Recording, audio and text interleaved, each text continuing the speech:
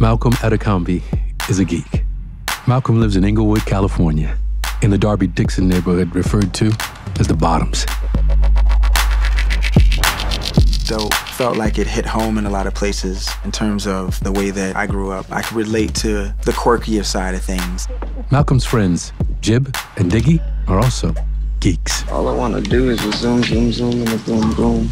It's slightly nerdy, but it's super cool underneath it all. Malcolm, Jib, and Diggy are all deeply obsessed with 90s hip-hop culture, submerging themselves in the music, watching old Yo MTV Raps episodes for fashion tips, and using the slang. Dope, right? Malcolm and his friends are into 90s hip-hop and punk music and rocking out. The 90s are special because the music felt so different with so much diversity. Hip-hop felt like the most dangerous, exciting, innovative thing that was happening. I be seeing you and your little friends with y'all flat tops and MC Hammer pens.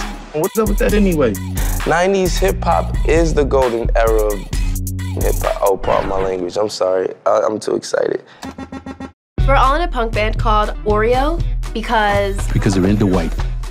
Like skateboards, manga comics, Donald Glover, and for listening to white, like trash talk, TV on the radio, and for doing white, like getting good grades and applying to college. I'm eating good, can't bring me down, can't bring me down.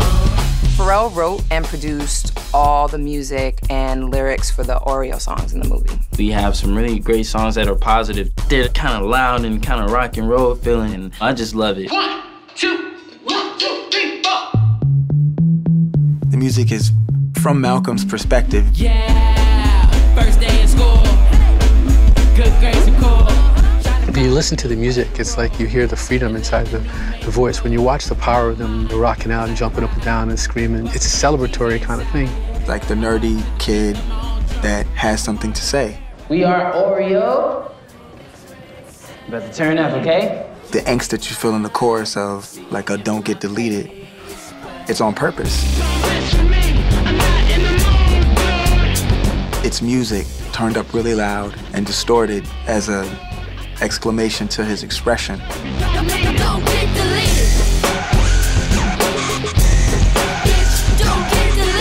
The actors, Tony, Shameik, and Kiersey, that's all them singing, and it was an incredible experience. without the music, it would be a totally different movie. Let's record. Record what? The song.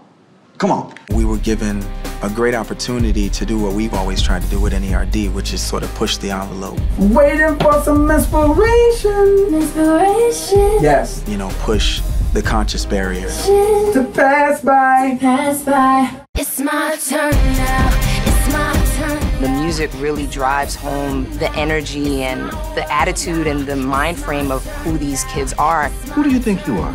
We celebrate individuality and realizing the value in intelligence. So who am I? Allow me to reintroduce myself. My name is...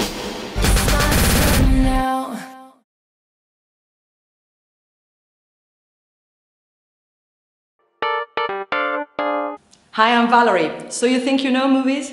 Well, did you know that in Toy Story, the carpet in Sid's house is the same as the one in The Shining? Next up, Olaf's dance with the seagulls in Frozen is a tribute to Mary Poppins, where Berta dances with the penguins. And sticking with Frozen, in early drafts of the movie, Elsa was a blue-skinned villain who wore a coat of weasels. No way. So glad they didn't go ahead with that idea. Subscribe to keep up to date on all the latest releases and movie news.